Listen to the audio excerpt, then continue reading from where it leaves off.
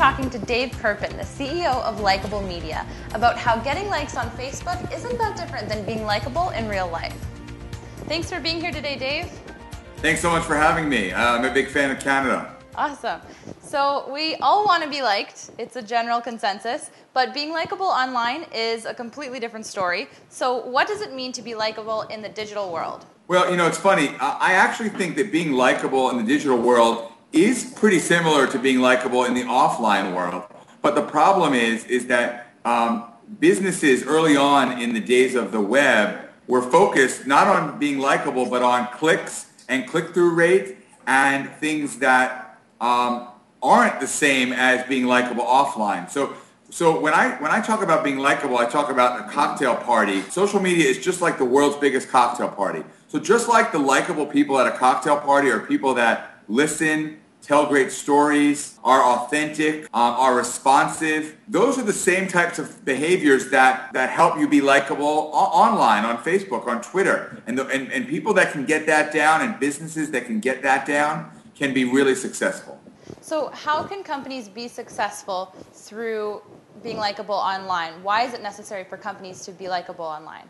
Consumers have more choices than ever before. And certainly on social networks, if you're a business out there, you're not competing just with other businesses, you're competing with other people's friends. The average person has 150 friends on Facebook. If you're a business, again, you're not just competing with your competitors in business, you're competing with each one of your fans' friends for their attention. So if you're going to get their attention, it's not about selling them, it's about being likable, it's about entertaining them, it's about educating them, it's about teaching them, it's about being responsive to their needs and providing great value for them. That's what it's all about. Okay, so let's get even more specific. What are the most important techniques that people can use in social media marketing? So I would say first, ask questions. Ask a lot of questions, because if you ask a question, you're going to get an answer. And you're going to start a conversation, which is really important. Second, I would say listen.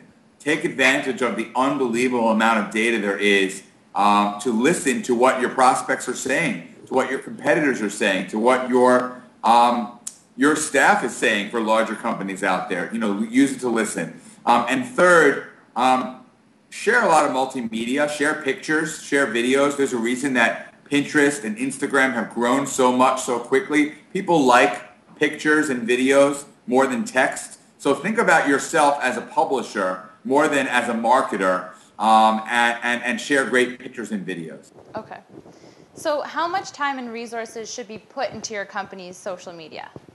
So I'm a little biased because I have a social media marketing company, but ultimately I think every company should spend about 20% of their total marketing budget on social media activities, whether that's hours and staff people or budget dollars or both. So there are millions of pages populating Facebook, so it's not easy to be seen amongst the crowd.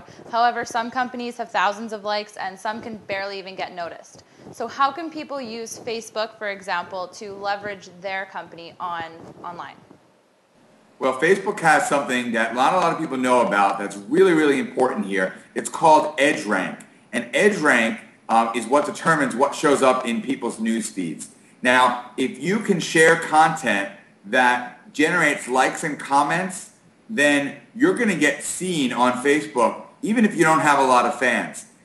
But on the other hand, if you have a lot of fans, but you share content that's not likable, if you share content that doesn't generate comments and likes and shares, then it won't appear in people's news feeds and you won't win. So again, it's all about really great content. Okay, and last question, how can companies gauge their return from social media marketing?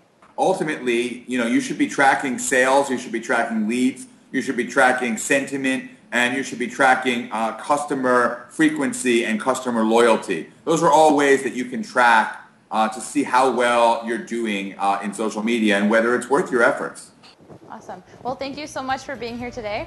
Thanks so much for having me. And you all have a super likable day. Thank you. I will try. For more information on Likeable Media, go to Kidela.com.